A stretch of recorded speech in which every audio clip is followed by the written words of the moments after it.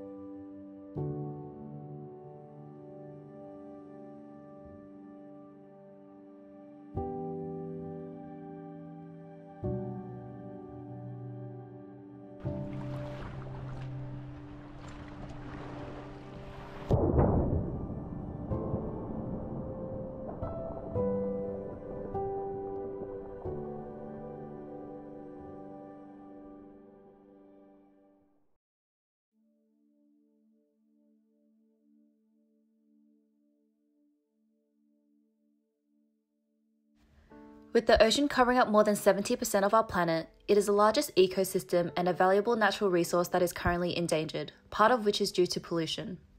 Ocean pollution is an issue that became apparent in the 1960s. After conducting various researches on plastic litter during this time, scientists noted occurrences of bird species ingesting plastic items and seals were getting trapped in netting. By the 1970s, it was realized that plastic is not biodegradable and instead, it breaks up into smaller and tinier pieces of its original form, also known as microplastic. Marine life ingest and absorb these microplastics, and in the circle of life, humans catch and eat these species, which can begin to have a detrimental effect on our health. However, despite having this crucial information, the production of plastic did not stop growing, and recycling strategies were developed and individuals were informed on how to consume plastic wisely instead of reducing the production of plastic overall. Today, our oceans are experiencing a plastic crisis. Individuals are incorporating plastic into their everyday lives due to its convenience and durability, and they lack the long-term thought of how plastic will remain in our environment for decades due to its inability to biodegrade.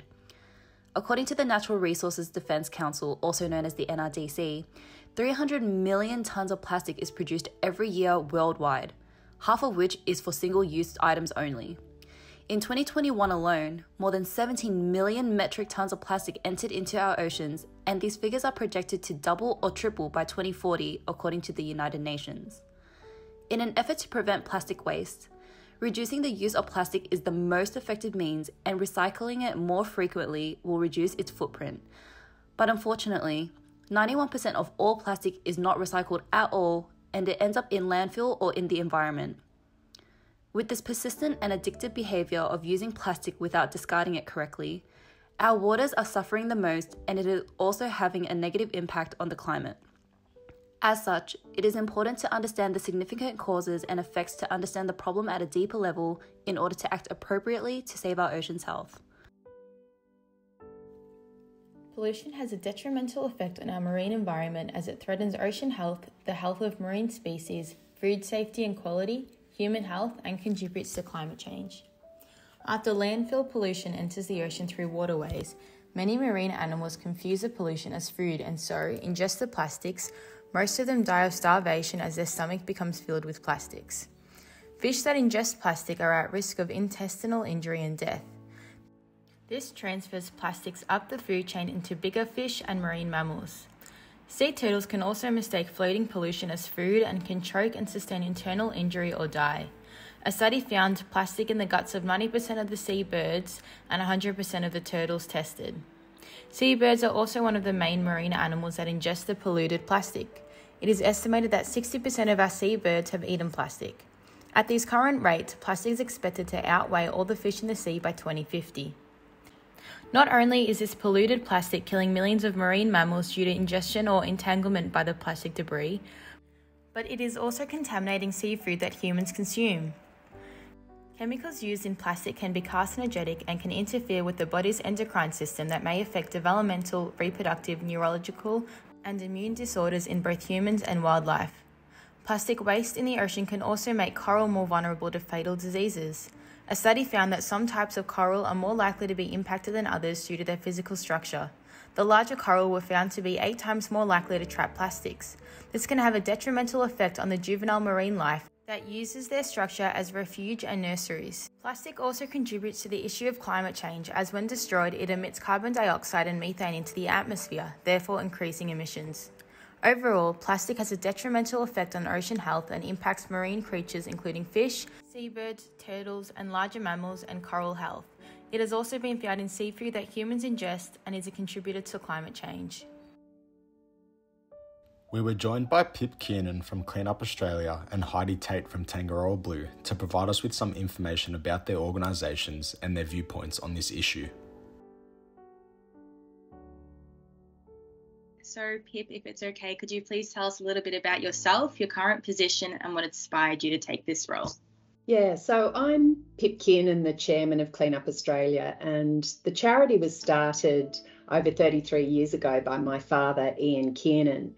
So Dad was a solo yachtsman and a builder, and he was participating in a solo race around the world in 1987. And during that race, it had an enormous impact on him and what he then went on to do for the rest of his life.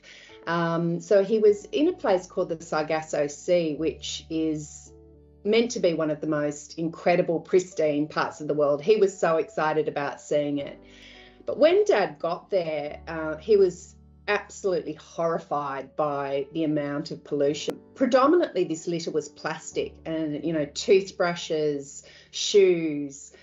It was just horrific and man-made impact on our beautiful planet. And Dad came home, he just couldn't really get over what he'd seen there. And being a very practical person, he's a builder, he decided to do something that really tapped into the power of the community. And he came back and started Clean Up Sydney Harbour.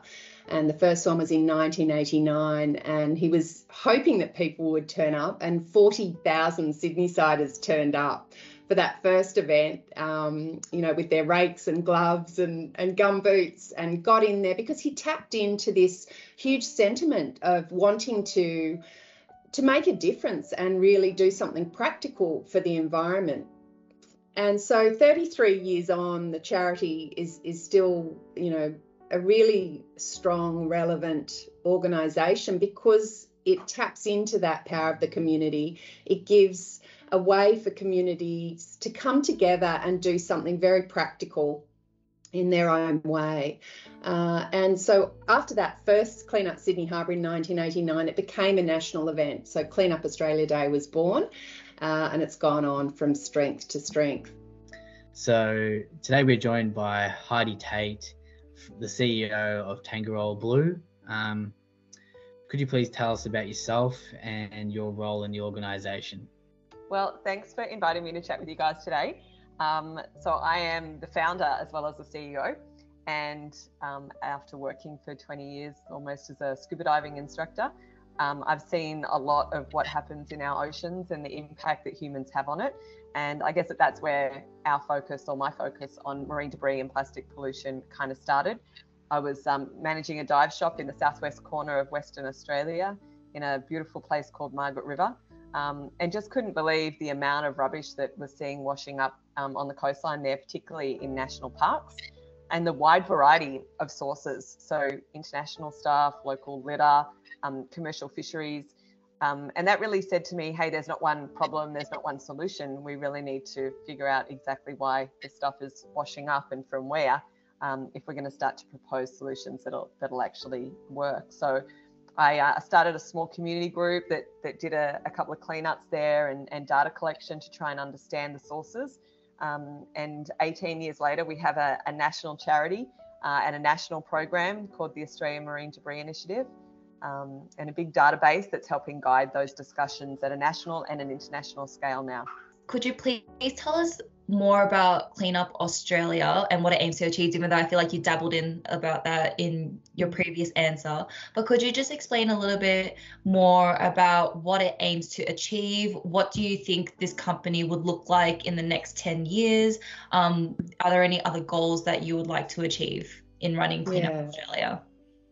So Clean Up Australia is a charity. So we are a not-for-profit organisation.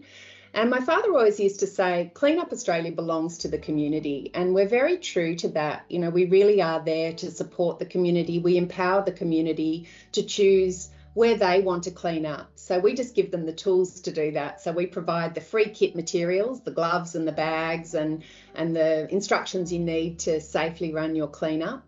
And we provide those materials free to schools across the country and members of the community. But as I covered earlier, we're very much about prevention. So we work with schools in helping to educate our young people who are our future about what we can all do to help better protect the planet. We also are a source of information for general members of the community, for media, for businesses around particular waste challenges and helping to highlight those and how we can do things better. I guess to answer your question about what the future looks like for Clean Up Australia, you know, we'll always be that community-led grassroots organisation, but our influence in prevention is very important. You know, we work with businesses and we work with government around doing things better and creating a better future for all Australians and taking better care of this incredible asset we have. It's the most important asset we have. If we don't have a beautiful and pure environment, it affects all of us. So can you just tell us a bit more specifically about Tangaroa Blue and the organisation's vision, mission and the goals it aims to achieve? So I guess the easiest way to encapsulate everything we do is by my mantra, which is if all we do is clean up, that's all we're going to ever do. So if you're going to tackle a massive issue like marine debris that has so many sources, you need to really understand the issue and understand at what point items become lost into the environment. And then when you understand that, then you can figure out what needs to change. And what we've seen with the database and the data is that regionally around Australia, the marine debris signature is very, very different. So if you have a look at what we find on the beaches in Cape York, it's completely different to what we find to the beaches in St Kilda. And so there's not going to be one solution. So Tangaroa Blue was about creating a holistic framework, which is what we call the Australian Marine Debris Initiative, that includes all the things that we think needs to happen to actually remove and prevent marine debris. And it can be scaled to an international scale as well as working as really a local community effort as well. So that was really what we wanted to develop. We work with, you know, over 2,000 partner organisations, from local community groups to government agencies to universities to industry bodies. And when we look at the technicalities around solutions, we need this expertise. It can't be left to the conservation sector. So we wanted to be that middle conduit, you know, that hub where we could bring everybody together. Now, we work with lots of industry partners. We don't necessarily agree with everything that they do, but when we work at this one table, we have a common goal, and we all agree that plastic and marine debris shouldn't be in the ocean. So that's what we're working on. And if we can find ways to prevent that by changing something in industry or changing a government legislation or education and awareness, and then we have a way to measure the impact, obviously through data as well, then we know that we're slowly shifting the behaviour that we need to shift to prevent it in the future. So since the launching of Clean Up Australia and the cleanup days that you have annually, could you tell us a little bit about the findings a little bit more in depth? So what does like the statistics look like? Has it improved? You just mentioned that cigarette butts are like one of the main culprits of like littering. Like, has that number decreased since you started working in Clean Up Australia? Like, what does it look like at the moment? Yeah, so we produce what's called a rubbish report every year. So The annual rubbish report is a snapshot of what our volunteers have collected in their efforts through the year. And that's really interesting to see how that's changed over time. And what we've seen, sadly, is year on year, the amount of plastics that our volunteers are collecting has grown. And that tends to be predominantly plastic packaging.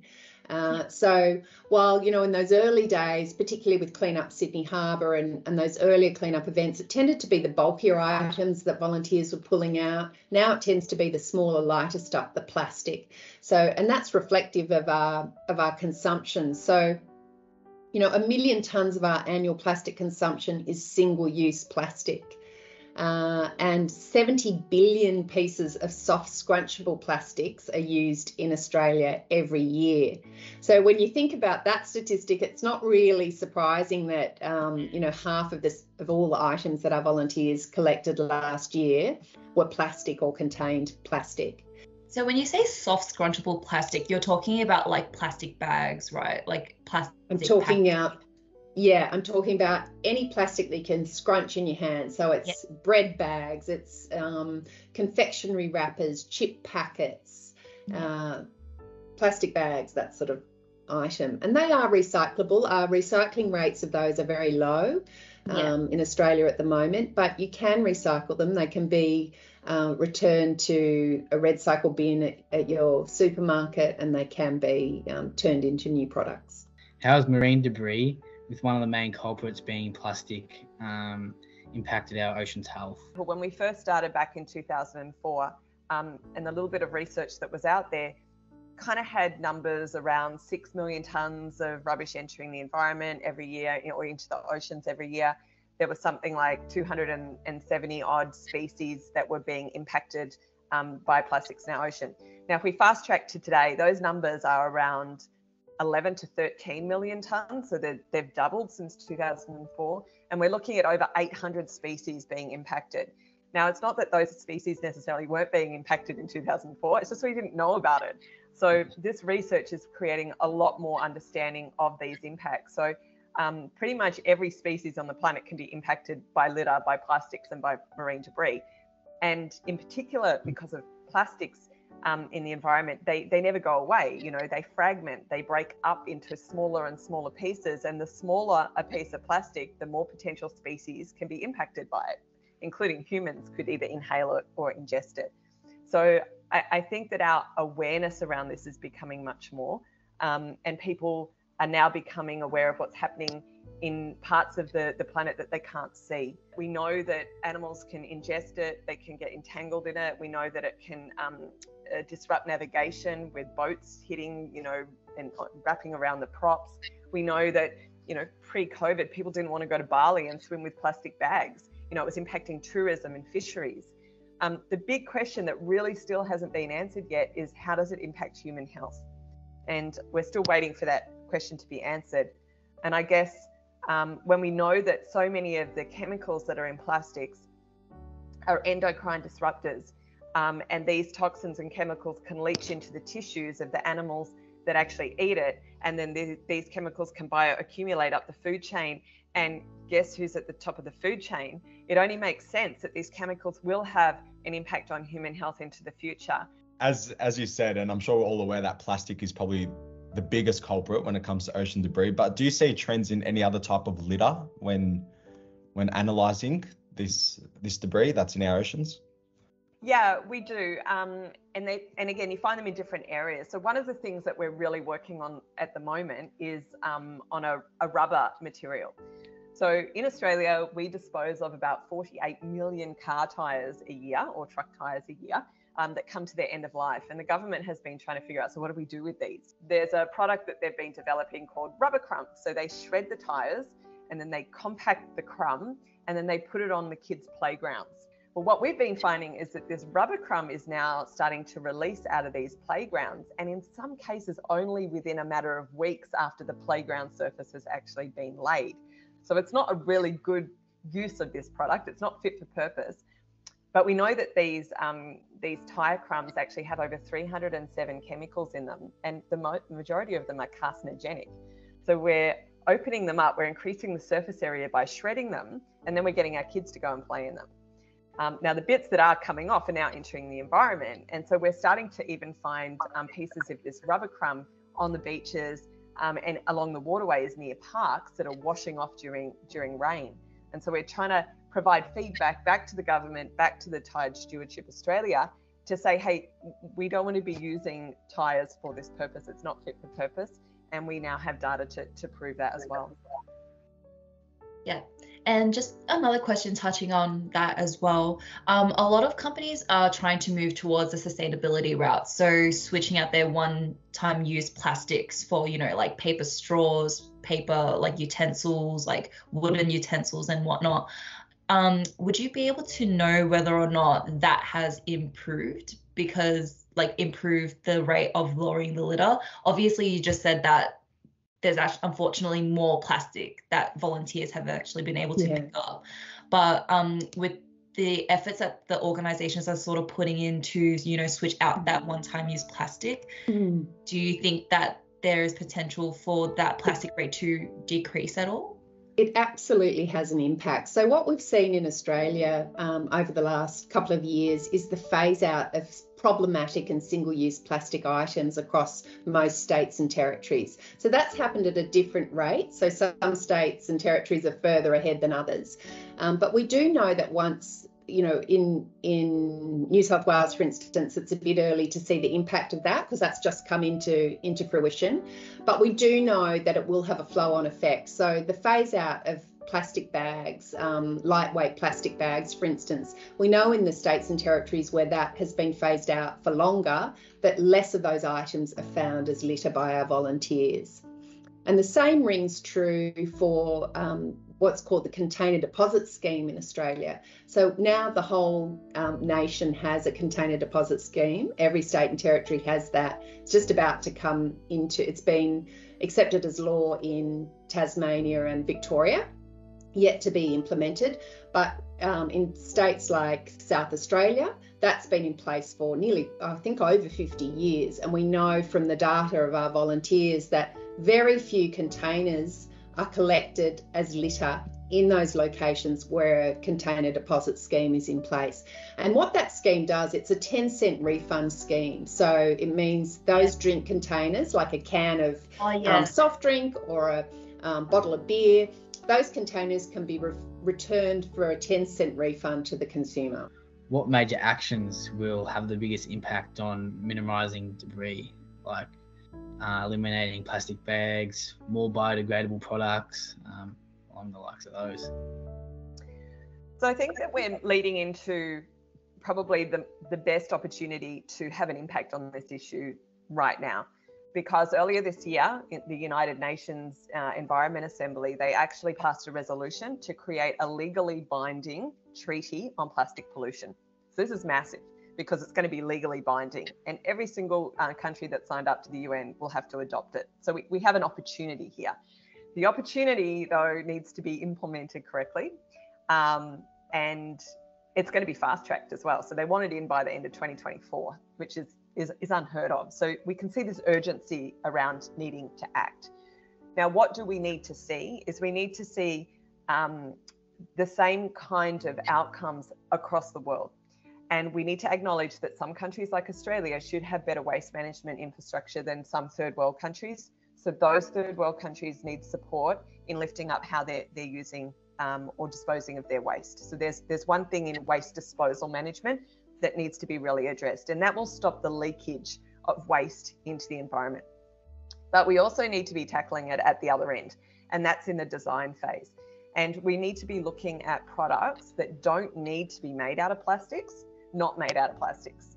And that's key. So plastic is an amazing material, but we don't need to be using it for things that we're going to use for 5 seconds and then throw out. So we need to really, really shift our design phase, and we need to really consider around circular economy principles, that whatever we make into something can then be made back into that product. And circular economy, unfortunately, is now becoming a little bit of a buzzword. It was like sustainability back in the 80s. It was this new word, and now nobody knows actually what it means, but everybody uses it to try and prove something that they're doing. And the circular economy model, and I urge you to have a look at this. It used to be the triangle, right? Or the circle that used to go around, and it used to keep going round and round. but somewhere along the line, there's an arrow that's been added to it that pops out, and that's this loss. And so I would say it's not a circular economy anymore, it's an almost circular economy. But when did that become acceptable? Because now we've just downgraded the outcomes, or we've accepted a lesser standard of what we were trying to achieve in the first place. So we need to bring that back and understand, how do we actually design for true circular economy? How do we minimize waste in that design phase and not be using plastics for things that we don't need to? And we need to make sure that the products that we do make out of plastic don't end up in the environment through proper waste management. We need to do that at an international scale. Just lastly, we just wanted to ask, moving forward, what can we do as a society to help continue your legacy of Clean Up Australia? Is there anything you want to leave and summarise? Yeah, look, get involved. It's really easy to get involved with Clean Up Australia. You just go to our website at cleanup.org.au. There's so many different ways to get involved. You can register a cleanup any time of the year. You can donate to the organisation. You can look at many ways that you can reduce your impact as a consumer. We've got lots of tips from, fast fashion to, buying carefully and avoiding certain plastics and litter. There's some top tips I like to share as well that I think, we talk at Clean Up, we try and demystify and simplify things, so that, because it can become overwhelming. People think, how can what I do have any impact when we're creating so much waste? It absolutely can have an impact, and you can send very strong messages in terms of what you buy and the products you support and what you avoid. So some tips, I guess, avoid single-use items wherever you can. Avoiding and reducing is the greatest impact we can have. And being more mindful about what we do buy, and looking at, more responsible brands. So buying recycled content wherever we can that is also recyclable. So really looking at the packaging. There's some good guidance. We have in Australia something called the Australian Recycling Label. That's not mandatory, but it is increasingly on more and more products and packaging, and that will guide you in terms of whether the item is recyclable and what you do with it. Does it go, do you have to separate items, like the lid of the, the nozzle, the pre-wash spray nozzle, does that need to go in the general litter, whereas the bottle goes in the recycling? The ARL will give you that guidance. There's also another great tool, which is, again, it's a free app, and it's called RecycleMate. And it uses artificial intelligence to identify your litter and recyclables and find the best way that you can dispose of those. So, the more we can all recycle, the more we can be part of that solution. But also back to avoidance, taking your reusable shopping bag when you go shopping, taking your reusable water bottle, saying no to the single-use coffee, taking your reusable coffee cup, and buying, when it comes to fashion, looking at items that, can I buy recycled? Can I rent? Can I buy items that are likely to last and be able to be repaired and reused and have a greater life? Most Australians don't know the term circular economy, but once it's explained, everyone gets it. And that idea is really around creating products and packaging with its end of life in mind, so that you're not make, use, dispose, a linear approach. It's a circular approach. So you design the product from the outset to be captured at the end of its life and to be turned into something new. So after it's had a long life of repair and reuse, how do we capture those resources? And rather than pulling new resources out of the ground to make new, how do we use what we've already got?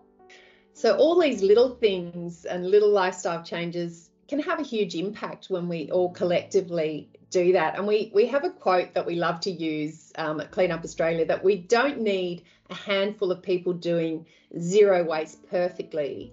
We need millions of people doing it imperfectly. If we can all do our bit, that can have a huge collective impact to lighten our footprint on the earth. Yeah.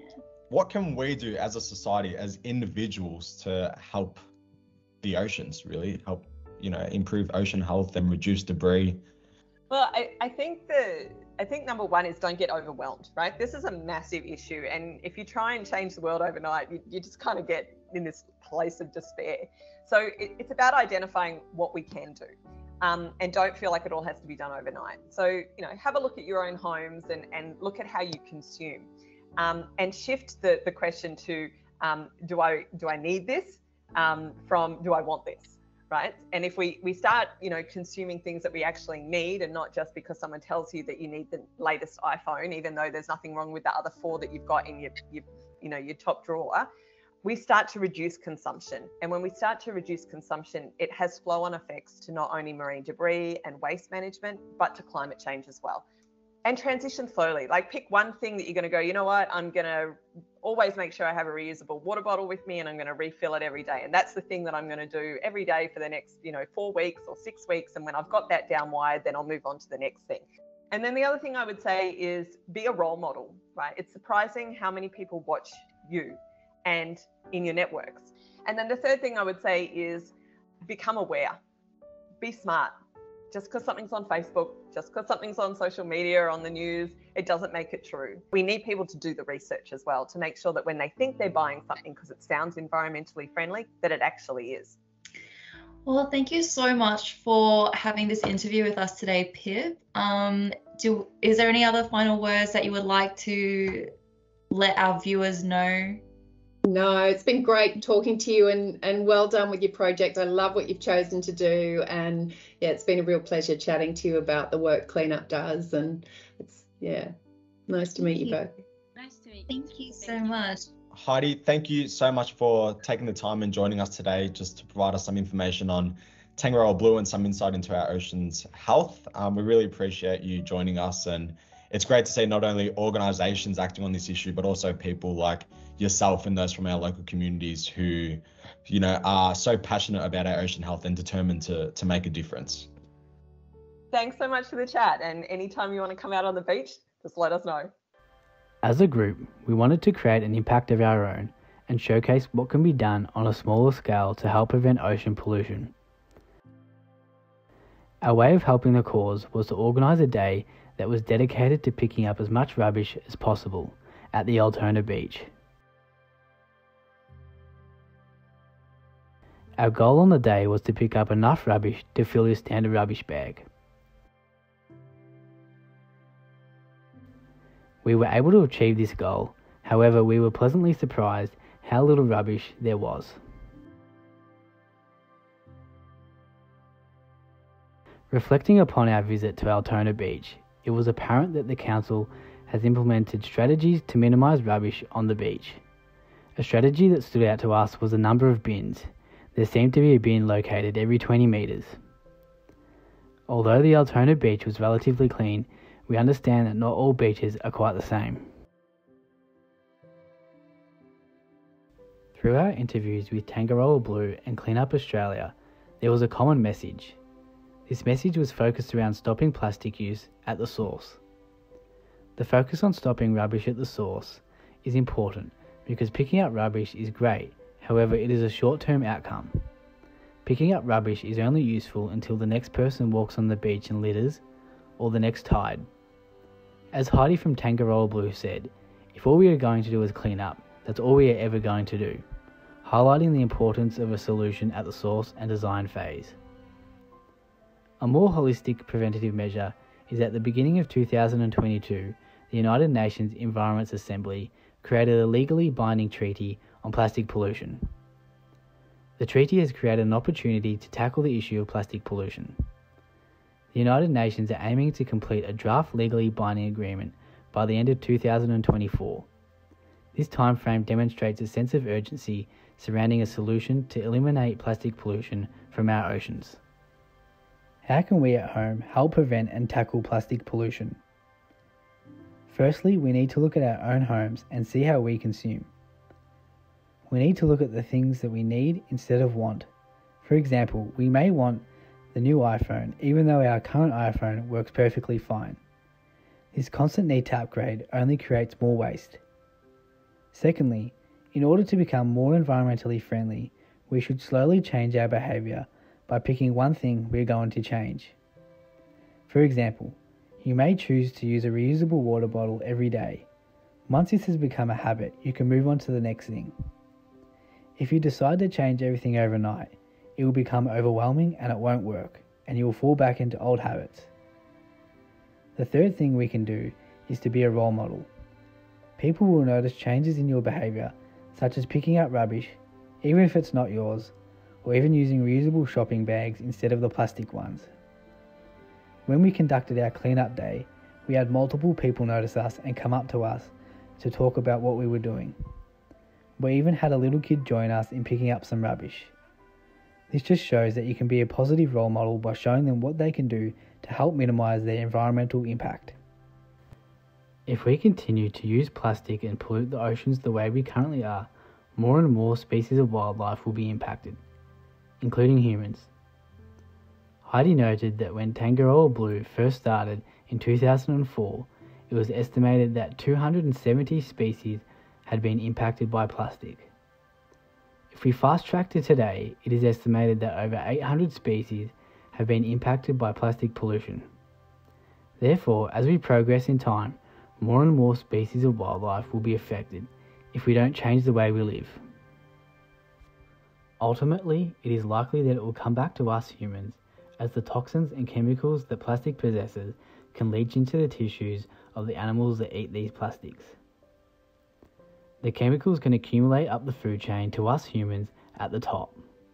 It is likely that the chemicals in the plastic will impact human health in the future, making it ironic that these health problems began with our poor waste behaviours.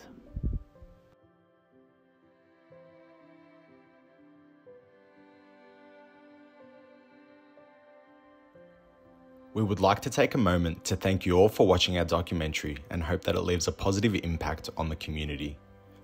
We would also like to give a special thanks to Heidi Tate from Tangaroa Blue Foundation and Pip Kiernan from Clean Up Australia for taking the time out of their busy schedules to participate in the making of this documentary. Additionally, we would like to also express our gratitude to the organisations who were interested in collaborating with our team, namely Beach Patrol Australia, the Nature Conservancy, Ocean Watch Australia, Earth Watch Australia, and Plastic Oceans.